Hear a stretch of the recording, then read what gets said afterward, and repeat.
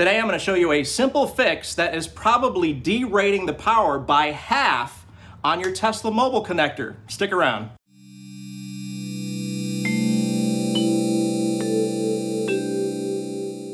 All right, so here's the simple fix that 9 times out of 10 that I have seen is the actual problem with these things derating and only charging at 50% and saying on the screen that it's overheating. You're gonna probably see that message, but ultimately on the app, you're gonna notice, hey, why is it only charging at half the speed of normal? I don't understand.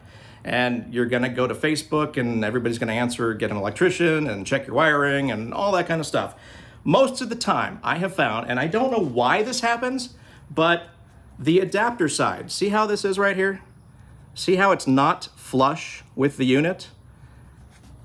This will not charge at full speed because of this. So this has to be totally and absolutely flush with this base unit. This is the adapter side of the charger, or it's not really a charger. Everybody knows the charger is actually in the car. The wall connector or mobile connector. So this has to be flush. So this is how I'm gonna show you how to actually fix this problem. Obviously, you just pull it out and jam it back in, but there's a step before that to make it a little safer. This one is not plugged into anything. So let's go do that. All right, so if you had an electrician install this, you're probably terrified of it. Everybody tells you it's high power and you're gonna electrocute yourself and die. And if you do, I'm sorry, that's not our fault. But this is how you do this safely and fix this problem. You'll notice this is actually in a holster, right?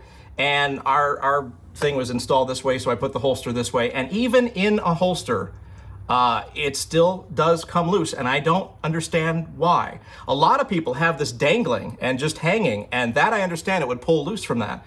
And you're gonna have that problem probably more often than not. So first step, there are 2 grab things here. Just pull it out. All right, it's dead. It no longer has power. Pull it from your holster if you have one. Actually, you could see mine is already coming a little loose right here. And I did not set that up for this video. That's interesting. And I just did this about 4 months ago, getting it back up there. So I'm not sure what the deal is on how these are becoming so loose when this is literally in a fixed position and not dangling and not hanging. A lot of people have their outlets like this, and it's just sitting there dangling like that. I can understand how that would pull loose like that. So first step, unplug it. Second step, do like I showed you earlier. Just unplug the adapter part of it and then plug it back in as hard as you can. And that way you see it flush right there. You want to have it totally and utterly flush. And you put it back in the holster, and then you line up the pins. Try to keep your fingers away from the metal parts, and just put it back in. And then when this is green, without a red T, you are good to go. All right, that's the fix for this particular issue. I have found that this has happened every few months, so I actually go in and do it ahead of time before it derates my power by half, and I wake up in the morning and don't have a full car.